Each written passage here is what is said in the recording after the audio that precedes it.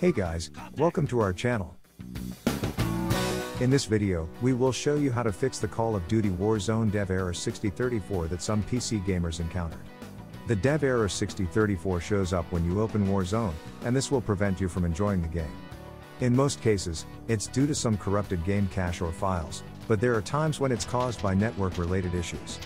So if you're one of the gamers that's currently bugged by this problem, here are the things you can do to fix it. First solution, force stop Warzone and restart your router and your PC.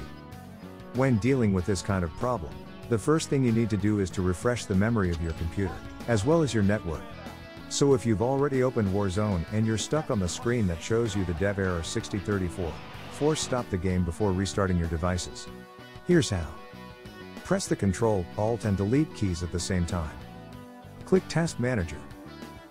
Look for the Modern Warfare service and click on it.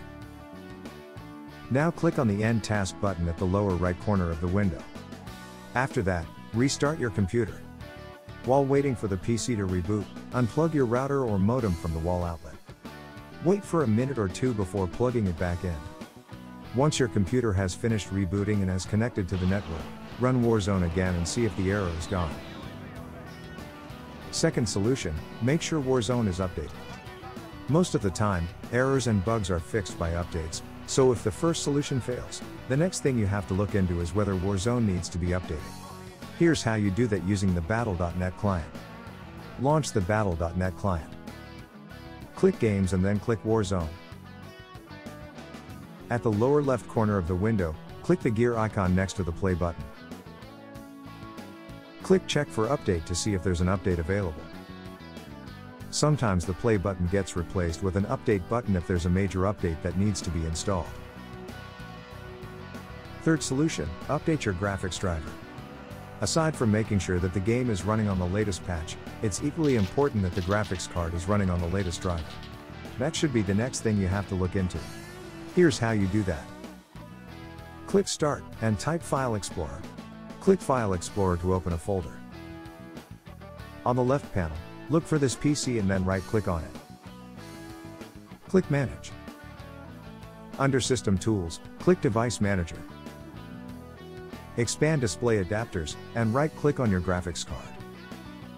Click Update Driver, and then click Search automatically for drivers.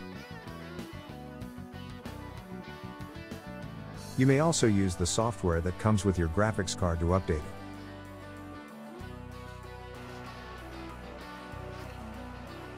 Fourth solution, run Warzone on DirectX 11. For players who encounter crashes and other DirectX errors, switching to DirectX 11 may enable the game to run smoothly. Here's how. Launch the Battle.net client. Click Games and then click Warzone.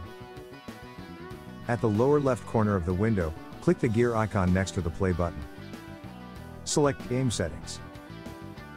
Put a check in a box next to additional command line arguments, and enter -D3D11 in the text field. Click Done to apply the changes. Restart the game to see how things go. If the problem persists, go ahead with the next fix. Fifth solution, delete the game's cache.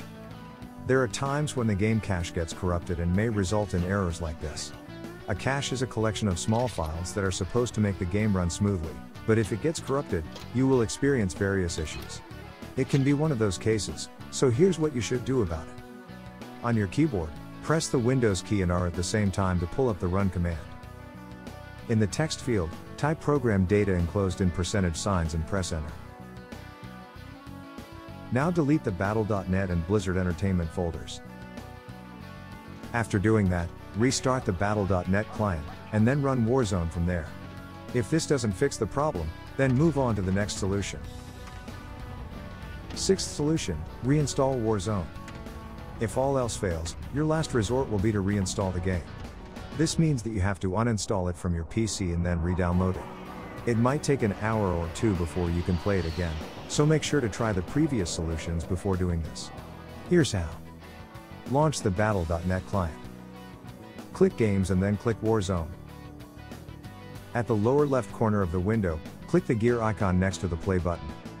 Click Uninstall, and then click Yes Uninstall to confirm.